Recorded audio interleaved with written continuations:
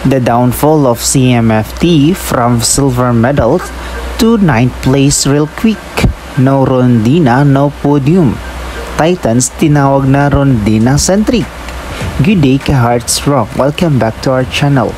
But before that ay huwag mong kalimutan mag-like, share, subscribe, and click the notification bell para updated ka sa ating mga video. Saddest moment nga ito para sa OB team dahil sa pagbaba ng sobra ng koponan.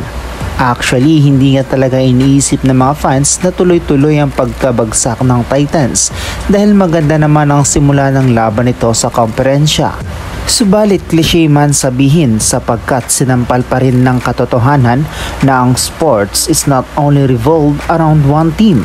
Kaya't let's better accept the fact na talagang hanggang dito na lang muna sa ngayon ang inabot ng Chocomucho. Ito na nga ang biglang pagkalaglag ng Titans sa podium appearance na hindi naakala ng lahat. Subalit ano nga ba ang rason bakit walang nagawa ang CMFT para makabawi sa laban?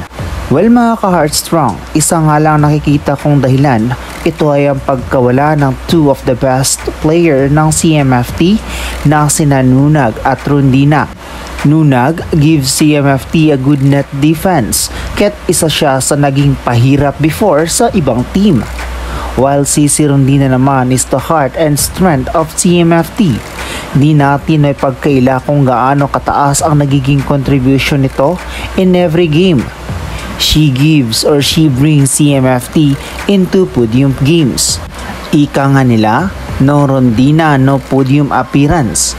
Marami na nga ang nagpapabalik kay Cherry Bomb upang maibalik ang tapang na meron ang CMFT. Ngunit mukhang negative pa nga ang pagbalik ni SISI sa ngayon sa PVL dahil parte pa rin ito ng Alas Pilipinas na hindi pinapahintulutan ng PVL management. Subalit tama bang sabihin na Rondina-centric ang Titans? Well, para sa akin mga ka-Heartstrong ay hindi. Bakit? Dahil malakas naman talaga ang mga players ng CMFT. Andun na ang individual talent and firepower. Ngunit aminin rin naman natin na mas lumalakas din talaga ang CMFT kung andyan ang presensya ni SISI Rondina sa loob ng court. Sa ngayon ay wala tayong magagawa at tapos na nga ang laban ng CMFT at nag-uwi lamang ito ng 2 wins and 6 losses at nasa pang 9th place lang. This gives them their worst standing sa kanilang PVL conference. If you can describe the runs of CMFT in this PVL conference, ano ang masasabi mo rito? Comment down below. So hanggang dito na lang muna mga ka-Heartstrong. Do not forget to subscribe and click the notification bell para updated ka sa ating mga video.